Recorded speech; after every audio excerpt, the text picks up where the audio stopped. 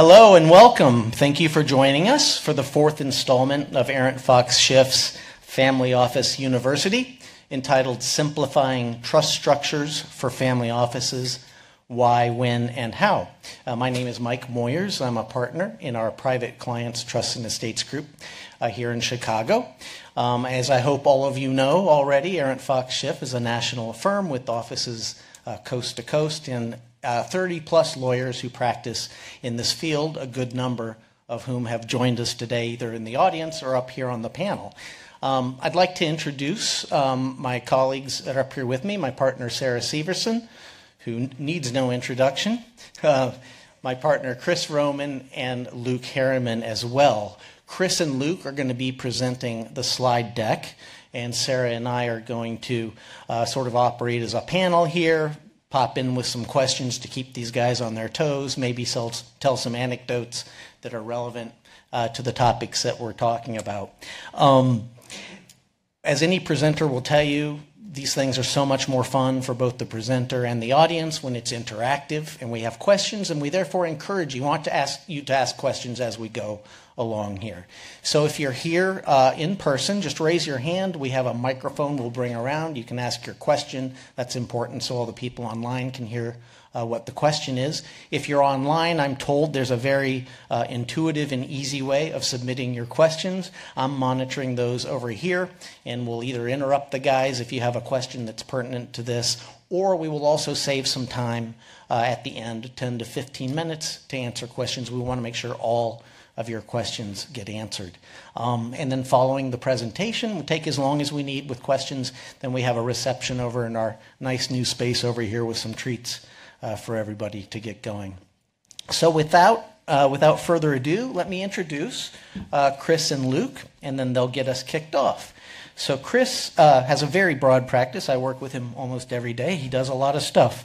To accomplish his clients' goals, Chris implements a wide variety of estate planning tools, both during life and at death. These tools, including irrevocable trusts and family entities, aim to leverage a client's estate, gift, and generation-skipping transfer tax exemptions to transfer wealth in a tax-efficient manner that is also protected from creditors.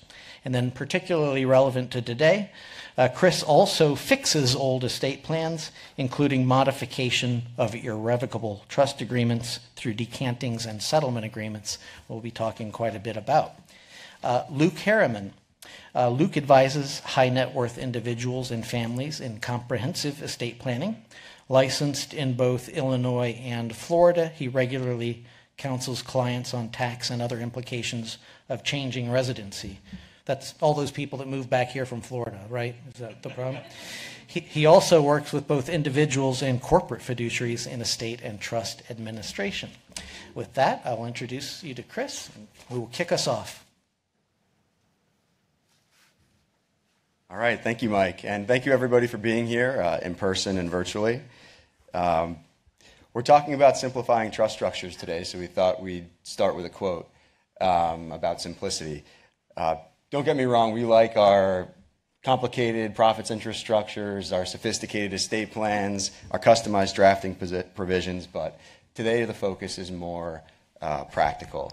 And for our ultra-high net worth clients and our family offices, some of our best work is in this space where we're simplifying complex legal structures and making them understandable for our clients so that they can work within them to increase efficiency on a day-to-day basis.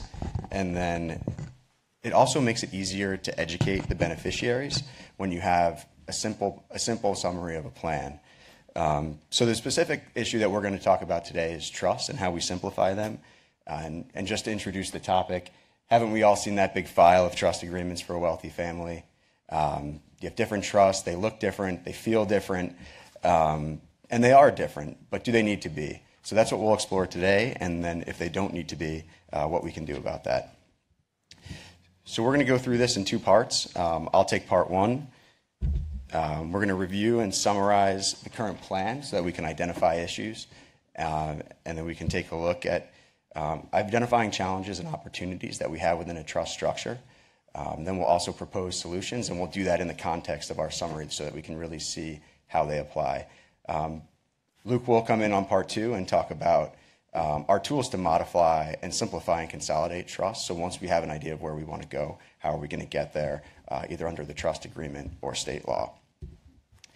So here's the problem. Does this sound familiar? You have trusts that have been drafted and created over a period of decades by different firms, by different attorneys, all on different forms.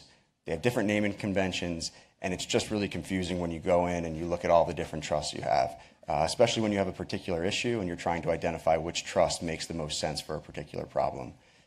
We also often see multiple trusts for the same beneficiaries or class of beneficiaries that have different terms, but are really for the same purpose. We also see a line of different successor trustees. So in a trust where the same person is the trustee currently, their backup is different, and there may not be a reason for that. So it's important to look at that because we may not want a different person to step into that role for different trusts. We see different administrative provisions, so when we're looking at the trusts and whether or not we want to use them in a particular investment or for a particular reason, we may not know which one says what and which one allows different actions to be taken. And then last here is just our trust for the same beneficiaries that might divide at different times in the future, one at age 35 and maybe one at age 45 with no real reason for that. So how do you know if you have a problem here? And how do you know if this is something to really focus on? And we have a test, and it's, do you frequently ask, is this the trust that? Is this the trust that Uncle Bob is the trustee of, or Aunt Jane? Is this the trust where the kids have a power of appointment? Is this the trust that's GST exempt? So that can all be summarized in a slide, but if you're consistently asking that question or calling your attorneys to answer that question, it can be very inefficient when you're trying to attack a specific problem. So why is this a problem? I think the first point here is one of our most important, which it's difficult to educate beneficiaries without a concise summary of the structure. So if you're constantly explaining the trust structure before you can dig into a problem, you may lose people along the way. So if you have a simple and concise summary of what these trusts say and what the plan says that you can present at each meeting and to answer each question, it makes that conversation much easier because you can quickly get to the issue at hand instead of spending your time summarizing the trust. And this second point is a related point, is that the benefits of the trust are really maximized when everybody understands the terms, both the trustees and the beneficiaries. The beneficiaries are going to come to the trustees and ask for a distribution or ask for the trust to do something. They're not going to ask a specific trust to do a specific thing. So then it becomes a part of the trustee's role to figure out which of multiple trusts might make sense. The family office is also involved there to figure out what makes sense for a particular beneficiary request. But all of that happens a lot easier if everybody understands exactly what these trusts say. The last 2 points here are more practical. Inefficiency and cost. If clients or family offices are consistently reaching out to attorneys to interpret the trusts, takes time and it costs money to do that.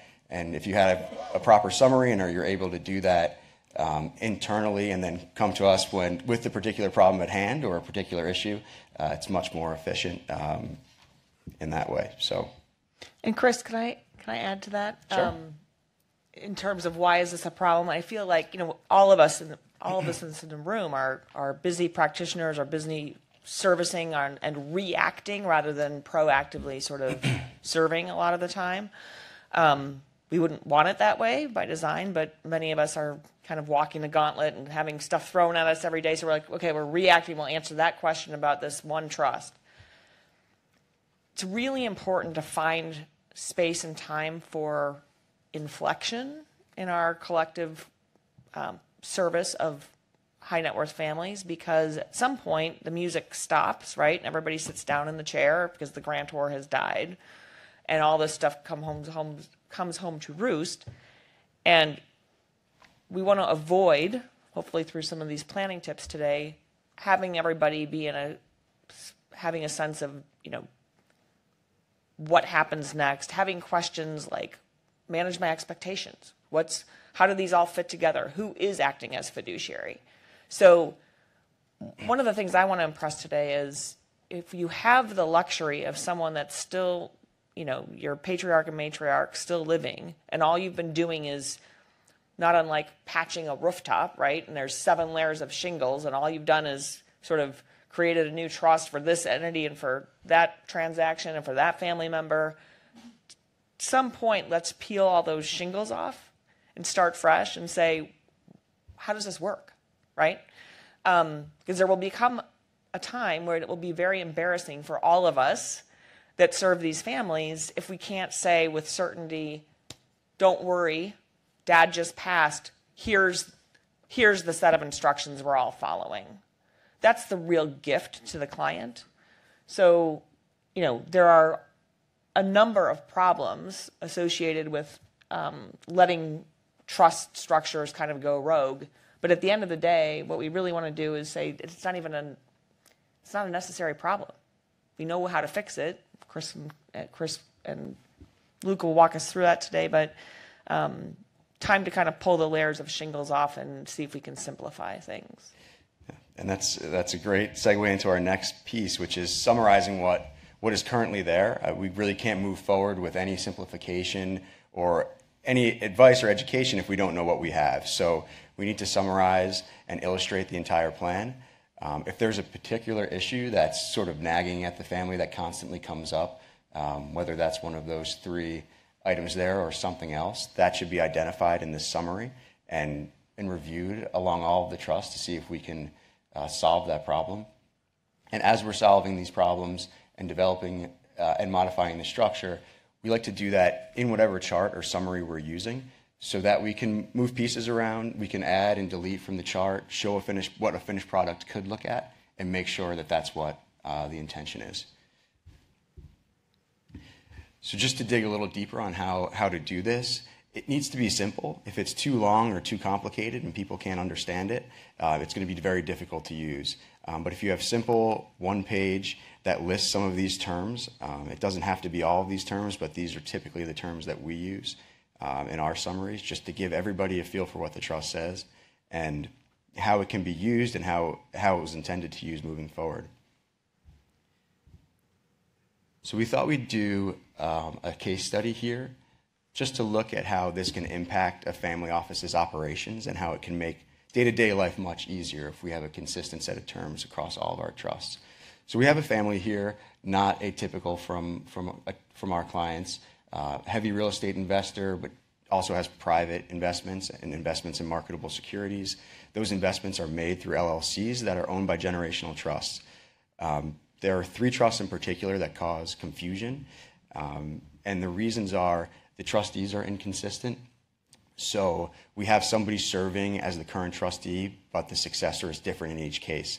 And the family doesn't necessarily want that because that could cause confusion with 3 new people coming into this structure. As a real estate investor, guarantees and loans are used often in this family, and the trusts all say different things on whether or not the trust can do those things. So wouldn't it be easier if they all said the same thing? And we knew that every trust could lend or guarantee loans, and then you could use those trusts as you needed them in particular investments. And then anytime we're going through this process, is there anything else that we can change along the way? These trusts have been around for a long time, and to have different provisions, and do they need to? What can we do to make things easier in the future? So here's an example of a flow chart. If you've worked with us, you've seen these flow charts before. One box for each trust. Above that dash line in the middle are the current trust for right now. We have different color coding and dash lines to show certain tax characteristics. We have our grantor trust on the left. All of these trusts are outside of our client's estate, but he is the beneficiary of the ones in green. And then right below the dash line, you'll see that each of these trusts pour into a trust for the client's son and one for the client's daughter. Each of those beneficiaries would then have 3 trusts that all sort of say the same thing. So as we're going through this, we'll keep that in mind. At first, we're going to focus on these trusts at the top. So these were our issues that we identified in the case study up front. These are our different successor trustees, and then we have our guarantees and loans that all have guarantee and loan provisions that are all different across the trusts. That cause confusion and cause phone calls and issues each time this client looks to make a particular real estate investment. While we're here, we're looking for other modifications that we could make or other items that we could pick out. You'll see in this this focus part of the chart, we have the same trustee issues, but we also have, in many cases, we'll have beneficiaries coming in as sole trustee after our client's death at certain ages. Here, those ages are different. There's not really a reason for that other than these trusts were created at different times and different ages were picked. You'll see some other differences across these trusts, including this right of withdrawal. You'll see that typically in older trusts.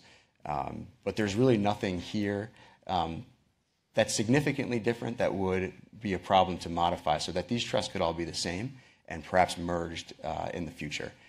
Luke will talk about mergers, but that would be how you could solve this problem.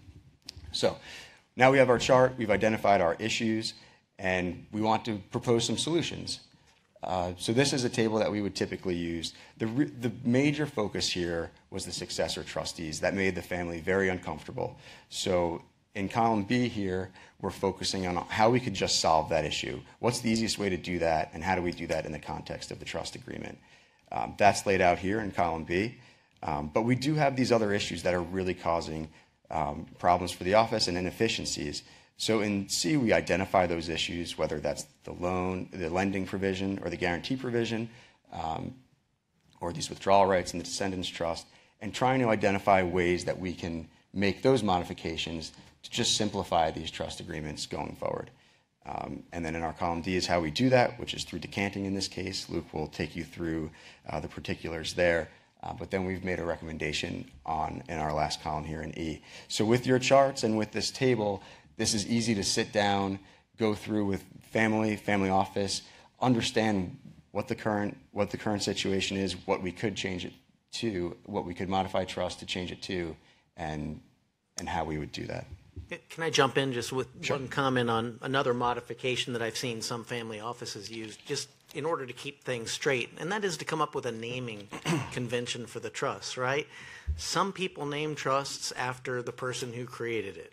Some people name the trust after the beneficiary that it's for. And some people kind of put the tax aspects of the trust into its actual name, right? So a family office may have a convention where they want to name the trust after the primary beneficiary, and they want to identify its income and GST tax status. So you could go through and say it's the John Smith non-grantor GST exempt trust. And that gives you a lot of information. At least for us tax type people, right? We can sort of look at the name of the trust and understand, what it is, and probably understand what its role in the estate plan is from that. And it's sort of having a consistent naming convention, however the family office wants to do it, can be another way of simplifying this, especially when it comes to communicating to the family. And just to piggyback on that, because that's an excellent point, Mike, one of the things to do, regardless of whether you use the naming convention, is as you're going through this process, track the tax status of the trust, so that at the end of the day, if a beneficiary comes and says, I've got 6 trusts for my benefit, which one do I tap first? Which one do I go to if I want to buy a house? You've got sort of a priority of payment, or the data already encapsulated to give a priority of payment to that particular beneficiary. And boy, clients are so grateful to have that, particularly when they're trying to educate the next generation on when, why, and how to access, a whole basket of trusts for their benefit. So as you're going through this somewhat, not painstaking, but deliberate process, detailed process, keep a column, maybe you add E or F that says, tax status of trust, or, use this when, so that you have that at the ready when you're ready to create those reports. That's great. And then just to finish up this case study, we want to do our chart at the end to show what we've done. Here we have our consistencies across our current trusts, and we have merged our descendants trust here at the bottom, so that those children don't have 3 trusts for their benefit after the client's death. They just have 1, which will make their lives much easier. So this seems simple, but why isn't this done? I'll give Sarah the credit for this first bullet, but it's so true. It's easier just to go through with momentary inefficiencies on a day-to-day basis and not take a step back, reflect, and maybe spend that time up front to really solve some of these issues, even though those solutions may pay dividends in the end. It's also difficult to identify the issues or solutions without summarizing them, without having the foundational knowledge of what's happening, and knowing that you can make these changes to trust. So it's important to spend the time on that summary as well. This last point on psychological and political barriers is an important one. It depends. There are a lot of ways to modify irrevocable trust, and some people and some family members may be uncomfortable with that. Are we changing the rules? How will people feel? It's important to address those concerns. A proper knowledge base also helps there, because if you truly are changing administrative provisions and everybody understands why and how those are being changed, it shouldn't be that controversial. But if you are making larger changes, you will need a dialogue and communication there. If you don't do this, who suffers? I think all of us have mentioned the trust beneficiaries suffer here. It's easier to educate with a simple, consistent approach.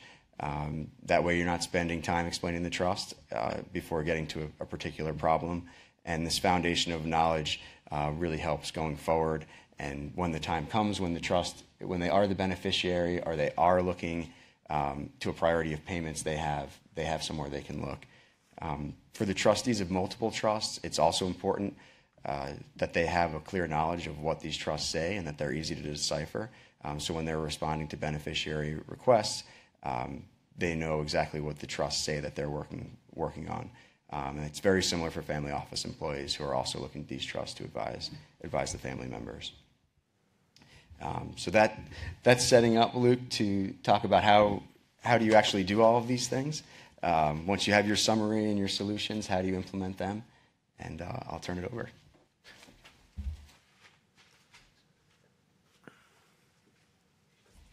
Thanks, Chris. So I think you might have the impression that, if you haven't worked in this area a lot, at first it might seem like, okay, doesn't everybody know, all the trust professionals and the financial advisors, doesn't everybody just know what's the GST status of a trust? Is it a grantor trust? Is it a non-grantor trust? And surprisingly, there isn't as good of a kind of day-to-day awareness of that as you might hope. A lot of times if we have a new client coming in, what they just give us is it's just a box, right? Like, here is a box with all the trusts, or the virtual equivalent, which is, here is the share file link, and here are 97 PDFs with different things. And it really is valuable just to figure out, what the heck is going on with everything. And that's kind of how I see the first part of the presentation, is keeping track of all that stuff. But now we'll talk about, okay, so what do we actually do? What are the mechanisms that we can use to consolidate trusts, to simplify trusts, to kind of, as Chris used in that example, we had one set of beneficiaries where when mom and dad died, there were going to be like 3 or 6 different trusts for each beneficiary. Can we shrink that down? Can we even take trusts that are, currently irrevocable trusts, combine them? If we can do that in a way that doesn't cause any adverse tax consequences or doesn't create too much potential fiduciary liability for whoever's doing it, that can be really valuable. So how do you start thinking about this? A few things to look at and try to understand for each of the trusts that you're working with. Who are the beneficiaries? Seems obvious, but there's some nuance to that. What are the distribution standards in the trusts? What is the generation skipping transfer tax status or GST status? What's the perpetuities period for the trust? Is it a grantor trust? And what is the state income tax filing status? This is not an exhaustive list, and it's not really kind of a by rote, if all these things match up, then you can do it.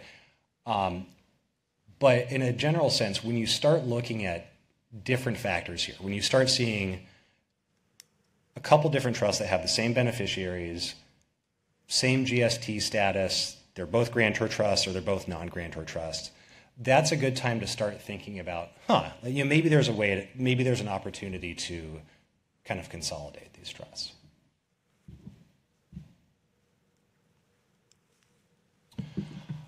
So beneficiaries, to state the obvious, if you have two trusts for completely different beneficiaries, you're not going to combine them.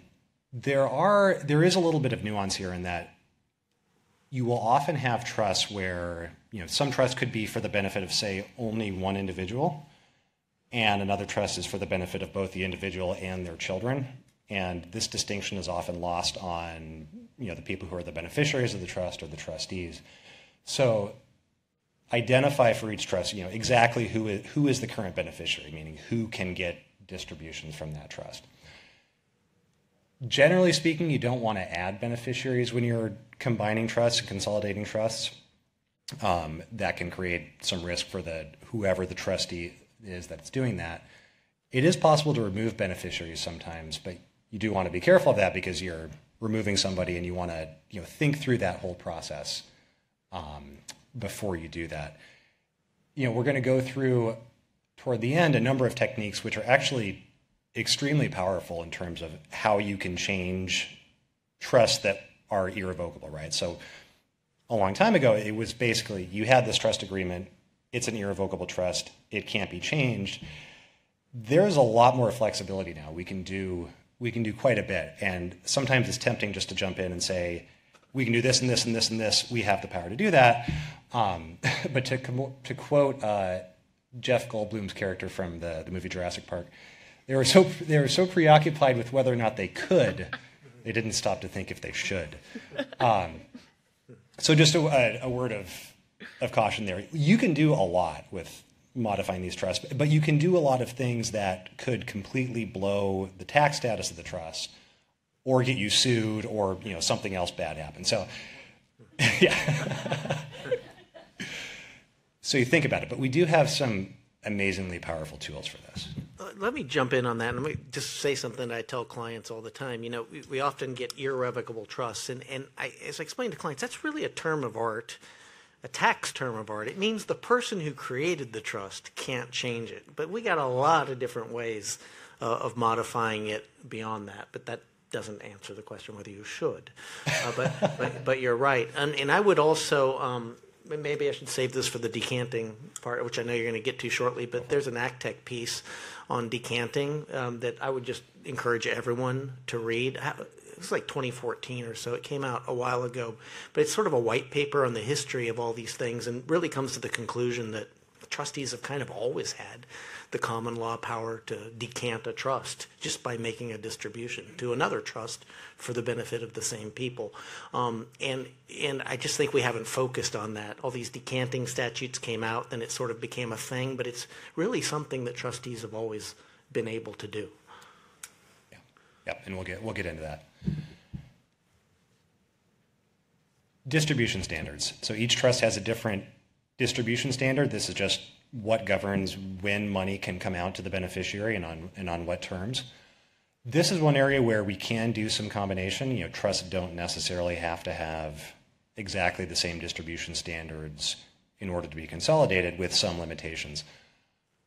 Generally speaking, when we're working with the different techniques that we're going to talk about, for example, decanting, if you have a broader distribution standard, so in this being a trust where a trustee has more latitude to distribute trust assets to a beneficiary than less, you're going to have a little bit easier time working with that, right? So broader distribution standards, what we would call non-ascertainable standards, things like best interests, comfort, welfare, that sort of thing. Narrower standards, health, education, maintenance, and support, those are a little bit more limited, although there's still some things that we can do there. Notice that this is not necessarily fixed all the time.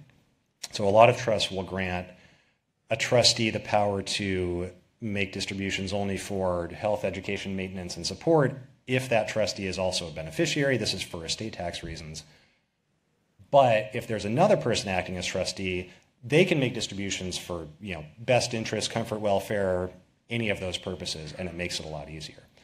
So some of the solutions we propose often end up with, you need to find somebody else to act as the trustee to do this.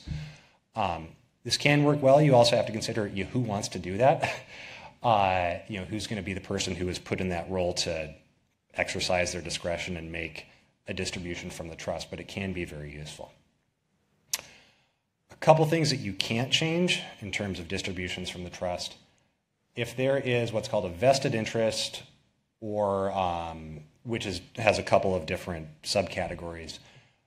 Mandatory income distributions, for example, if you have a marital trust, right, one spouse dies, there's a quote-unquote marital trust that's created for the surviving spouse. You can't get rid of the mandatory income distributions. If someone has a right to withdraw trust assets, say you have a trust, and a lot of older trusts are structured like this, where they get, a third at 25, a third at 30, and a third at 35, the beneficiary can take that money out, with the idea being, hopefully, they'll take it out at 25 and blow a third of it, but they'll still have, hopefully 1/3 left or 2/3 left. If the beneficiary has passed that age, you really can't do anything with that withdrawal right? That's pretty much set.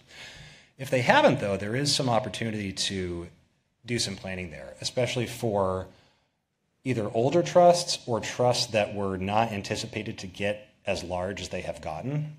If you have a trust where a beneficiary can take all the money out at age 50 and they're age 46, you might be able to do some modifications to that trust that let you enhance creditor protection, potentially enhance some of the estate and gift tax benefits when you do that. So these are all things that we're kind of looking at when the client drops off the box. What I'm looking through is I'm flipping through, seeing what are the distribution standards, what are the withdrawal rights, can we do anything here?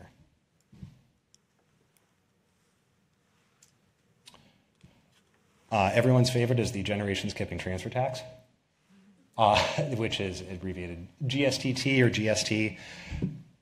This is a tax, an extra tax that applies when there is distributions from a grandchild level to a grandparent level to a grandchild level. Important thing to note for most people, you have a certain amount of GST exemption that you can allocate to a trust, which makes it basically not subject to this tax, and usually also not subject to estate tax either. Different kinds of trusts. There are trusts that are non-exempt. So they have an inclusion ratio of 1. Trusts that are exempt have an inclusion ratio of 0. And some trusts which were created before 1986 and irrevocable and meeting certain requirements that are quote-unquote grandfathered from GST. There's a fourth category. As I know there is a fourth category, trust created by... This one doesn't come up as much. I know you wanted me to put it It doesn't, but it comes up more and more. Okay, do right? you want to go on? We never set out to be international tax planners, but we've become international tax planners over the last 15 years or so, because you can't work in the high net worth space without getting involved in international aspects. And one of the great things our clients who have non-resident alien relatives is that those folks are just not subject to our transfer tax system. So they can put any non-U.S. asset in a trust, and it's simply not subject to our rules. And that's a very powerful planning technique if you're in the right situation. Yeah. Yes, Mike is right about that. The main point, though, is that don't mix these. This is more of a hard rule. You don't want to mix a non-exempt trust with an exempt trust or vice versa. For complicated reasons, this ends up being way less than ideal. Definitely be careful if you're doing anything to mess with a grandfather trust or a trust created by a foreign person that's not subject to GST. Again, you might have the power under state law to do this. It could still be a terrible idea, going back to the Jeff Goldblum quote. Different trusts have different, what we would call perpetuities periods. So the rule against perpetuities, everybody's second favorite subject after the generation skipping transfer tax. Basically, it's a rule that says a lot of trusts can't last forever, right? So if you've ever seen the movie The Descendants with George Clooney, that was based in part on a trust that was created a long time ago and is running out, and because of this, there was all this family drama, and they had to make some changes to it. Especially if you have trusts that were either one created at different times, right? So before about the year 2000, Illinois had the rule against perpetuities, and any trusts that you're going to see before that date are going to have a hard date on which they have to stop, right? Newer trusts generally in Illinois can go forever if the right language is in the trust document. We have a question. Yeah. Let's get the mic to What other reason they might be different? They might have a different set of measuring lines. one other reason they may have a different perpetuities period is they may have a different set of measuring lives. Yeah, exactly, right. So these are, if you go back to a lot of old trust documents, they will say this trust must terminate not later than 21 years after the death of the last survivor of the descendants of grandpa who were living on January 1st, 1962, or the descendants of, Jeff Goldblum. Jeff Goldblum, yeah. And they would try to kind of shoehorn in as many of those people as they could to create a longer, period for the trust. That could make it different, or if trusts are created in different states. So, for example, Illinois has perpetual trusts; they can go forever. Florida trusts are limited to, until about a year ago, they were limited to 360 years. Now they can go 1,000 years. So you could have different trusts. You have your one Illinois trust that can go forever. Your Florida trust can go for 1,000 years. You might think those are exactly the same. They're not. They're not quite the same. Even though, who knows? 1,000 years, is the state of Florida will probably be underwater by then anyway. But it is still relevant. So keep that in mind.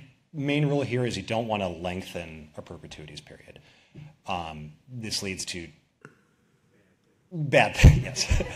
adverse tax consequences without going into further detail.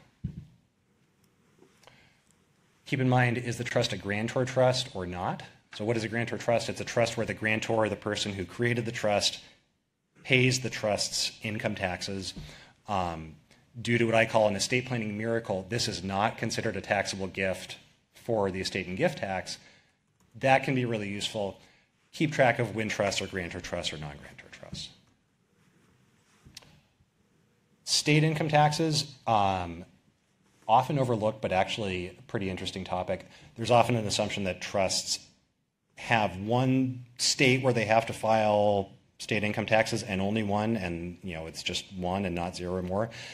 There's actually a patchwork of different state statutes that govern when a trust has to make filings of state income taxes. So, for example, in Illinois, that's generally, with some complicated caveats, where the grantor lived. Did they live in Illinois when the trust was created? In other states like California, it's where the trustee lives. So there are trusts that are subject to state income tax in multiple states, in one state, and there are some trusts that are not subject to state income tax in any state. So the challenge here is that you don't want to inadvertently, when consolidating trusts, getting a little carried away here. You don't want to accidentally, for example, consolidate a trust that is not subject to California income tax with a trust where the trustee is in California. You've just subjected that whole trust to California income tax when you do that. But there are some opportunities here where you might be able to reduce that state income tax burden. This is just another way of kind of keeping track of this. So this is an example summary sheet that you might create either internally or to use with clients or for your own trust or keeping track of things. In my system, the blue underlines are links, right? So you can just click on that and the trust comes up. And this really gives you a way to identify at a quick glance kind of what are these basic characteristics, right? So who's the grantor, who's the beneficiary, who's the trustee? It was Billy, now it's Bobby. We have this documentation that says it. The trust is GST exempt. It has an inclusion ratio of 0. It's a grantor trust. Roughly what assets are there. Something like this and keeping this updated can be really, really powerful, especially for clients who have a lot of different trusts going on. All right, so we'll talk some about the actual techniques that we use for this. Decanting, non-judicial settlement agreements, trust protectors, and the exercise of powers of appointment. Decanting, what is decanting anyway? There's a complicated analogy with wine, and there's the decanter. I don't really know wine, so I'm not gonna do that. Basically, decanting is if a trustee, and Mike talked about this before, if they have the power to make a distribution to a beneficiary, stands to reason they should also have the power to make a distribution to another trust for the beneficiary. So we've always had this power under common law. Now it's become much more common since it is authorized by state statutes in most every state. There are a few different ways to do this, and it's actually quite a flexible tool. So the classic way is you take the assets of one trust, and there are rules about this in terms of how similar the trusts have to be. It varies based on the breadth of the discretion that the trustee has when they're doing this, but you could just distribute the assets of that one existing trust to another existing trust. You can create an entirely new trust in a decanting, right, and have your new trust document. Or, all right, these are not actually trademarked, but these are my favorite methods called decant restating and decant mending. To explain this, some state statutes, state decanting statutes, including Illinois, specifically say that the decanting power can be used either to, as traditionally done, put assets from one trust to another trust, or just to modify the trust agreement. So this can be done either by amending part of it or by restating it with a new trust document. Again, as long as you're following the requirements of the decanting statute and staying within the trustee's grant of authority to do that. So very powerful technique. We use it quite often.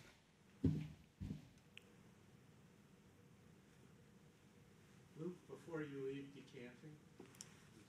Somebody get that man a microphone.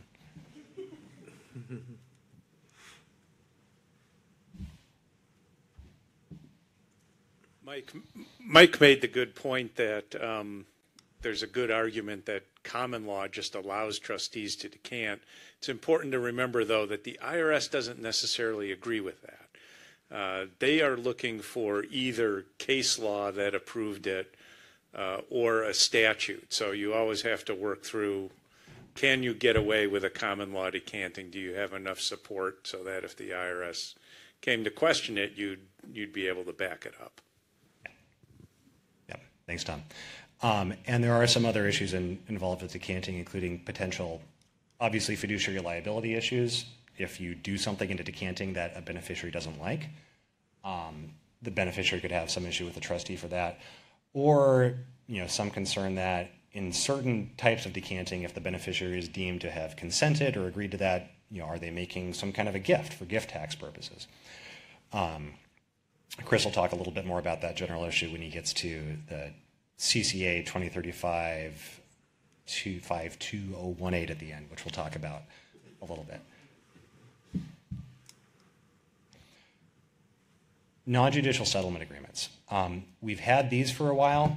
These are just an agreement between all of the fiduciaries of a trust. So if it's just a trustee, just the trustee and all the beneficiaries, that they are going to change something about the trust. What can they change is an interesting question and doesn't get, there aren't a lot of appellate cases that are litigating what exactly is within the scope of what you can do in a non-judicial settlement agreement. But the statutes, and here we have some from Illinois, are actually pretty broad, especially the last one, modification of the terms of the trust pertaining to the administration of the trust. So that's open to some interpretation about what you can do in a non-judicial settlement agreement. Obviously, you want to consider, again, whether you should do this, even if you can, but they can be really useful, especially for changing trustees, right? So there's a specific provision that says you can, a non-judicial settlement agreement can address removal, appointment, or removal of appointment of a trustee, trust protector, et cetera. This is especially useful if you have an old trust that names as successor trustee like the brother-in-law who's now in jail, or the accountant from 30 years ago. And if there isn't a method to change that in the trust agreement as it is, non-judicial settlement agreements can be really helpful.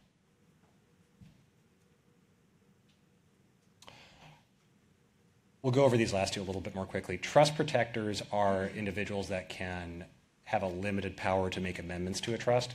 So this can be useful if trusts are ultimately going to be consolidated, getting them to the point where that can happen. Another consideration, of course, is who wants to do that job, right? Because there's some potential liability there in some cases, but they can be really useful.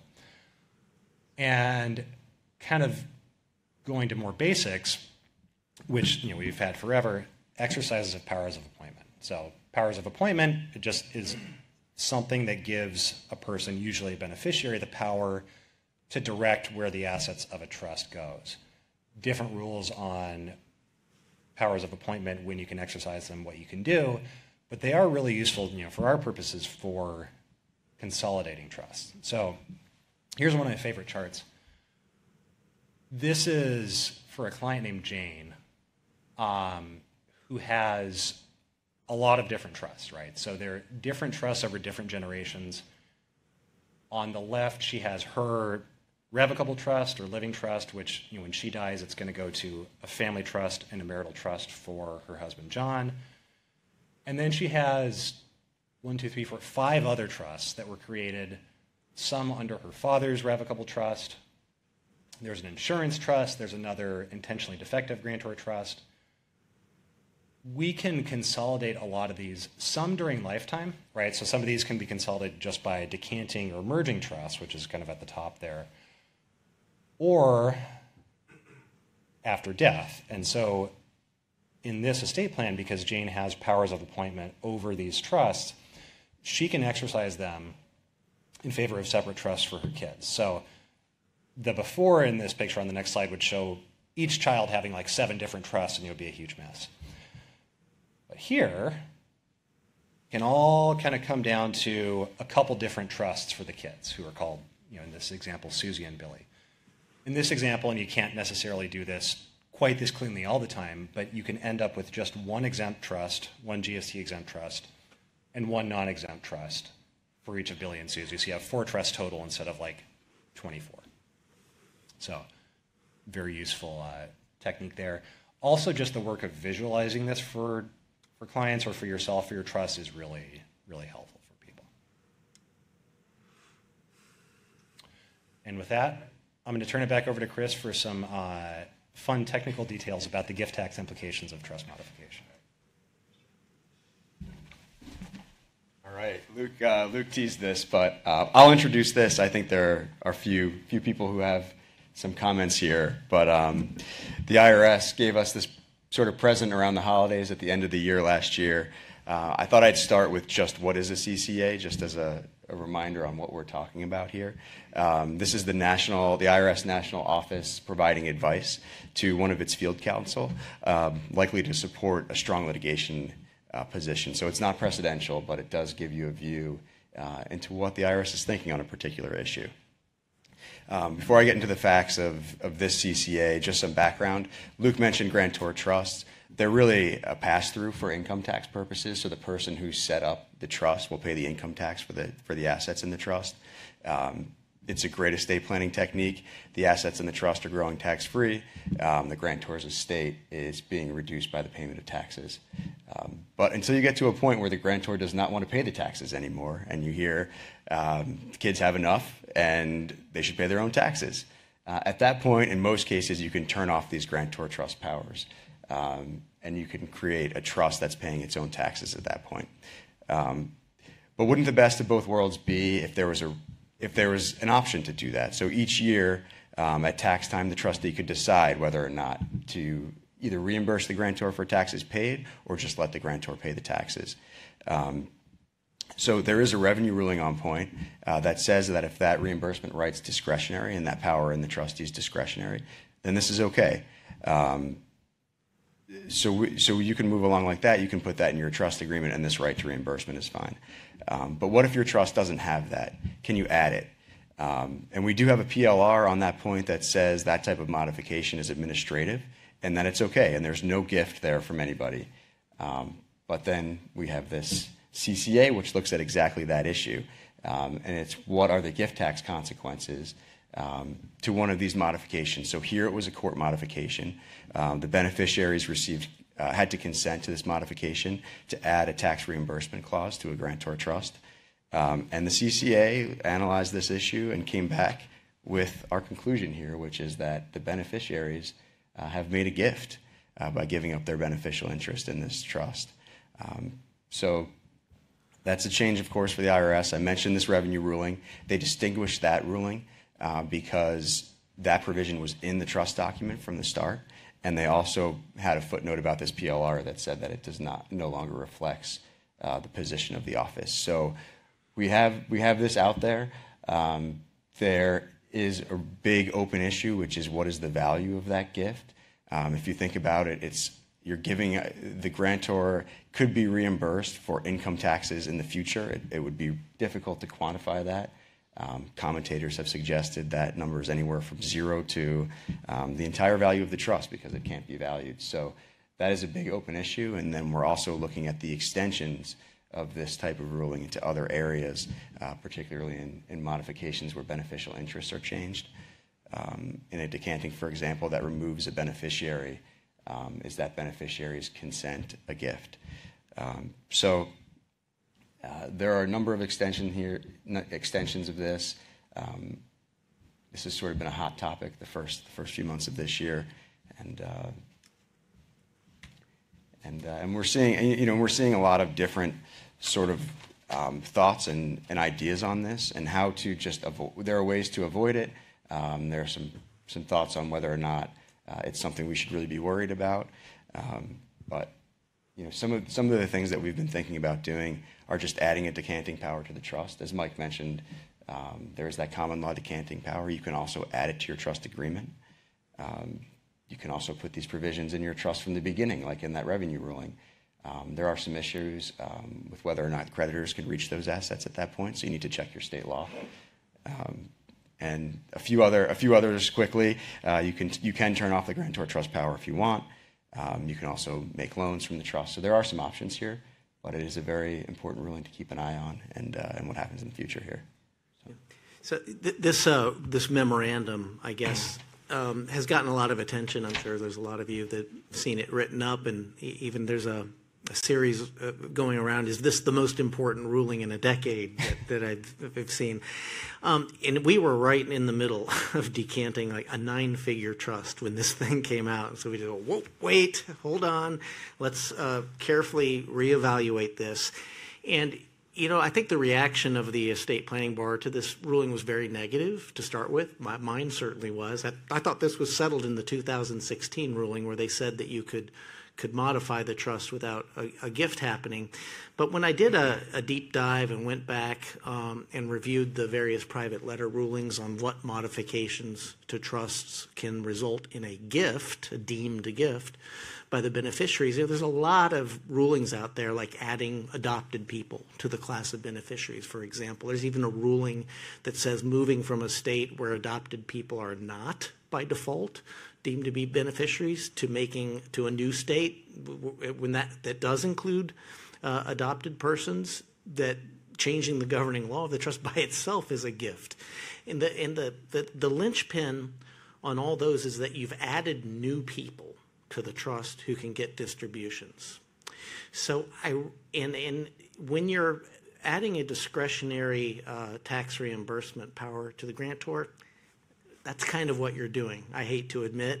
And I came away agreeing with this ruling at the end of the day. And I think it's really the 2016 ruling that is kind of out of line with the long history of these things. But so I think this ruling is probably correct. And what you need, or this memorandum, is probably legally correct.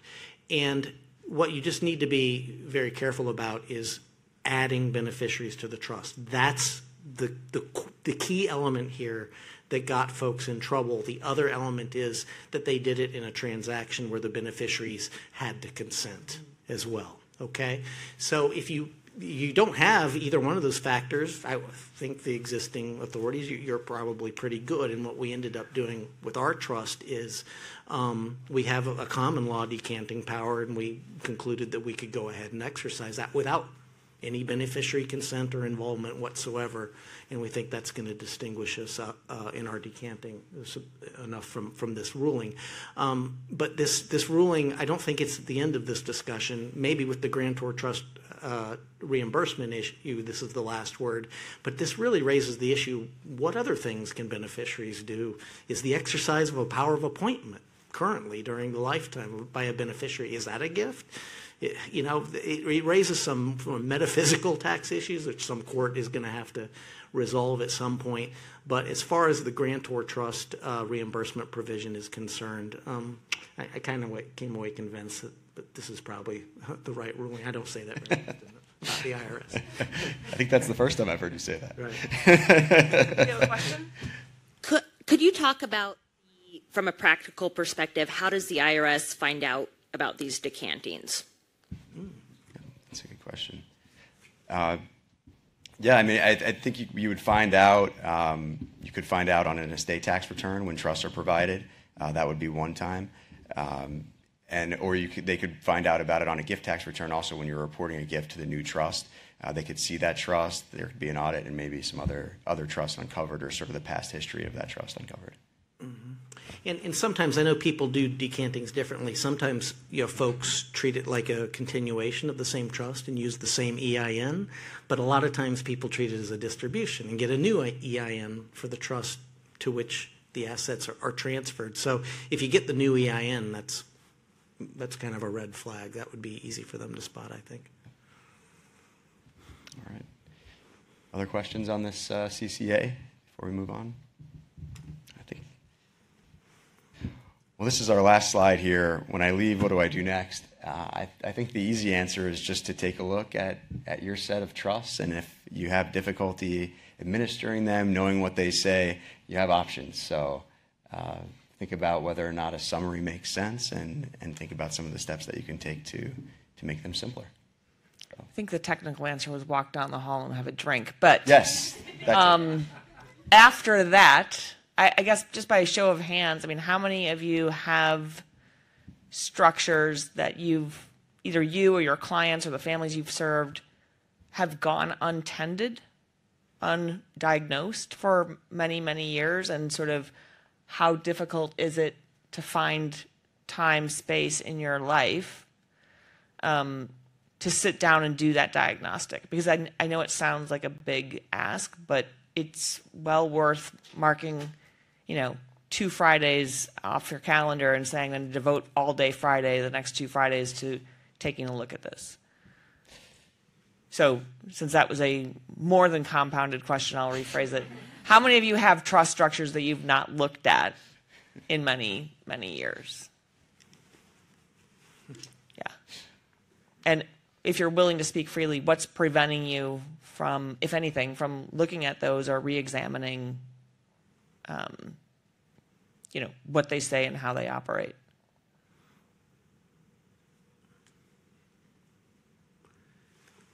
There's always something more pressing to be done, probably. I'm afraid that's the case. I would say cost as well. Cost. A lot of the times, I might find something for one client, and then the client might not want me to look through all the trust documents to see if there's an issue. Right. Great point. Great point. One of the hardest things, I think, in serving clients that are mortal is that they'll never see what a pain in the behind it is when they're gone. So something to keep in mind is just, when you're thinking about the next generation, which is often near and dear to their hearts, at least we hope they are, that can be a good reason, educating the next gen. Let's talk, hey, Dad, what do these trusts say? Do they still do what you think they do? And how do you want me to explain them to your kids? That can sometimes be the hook you need to embark on that kind of project. So we're happy to be a resource if starting the project is the hurdle you have to overcome. Any other questions or comments? Okay, well, there's a drink waiting for you. Thanks, then. everybody. Thank you very much. Thank you for joining us.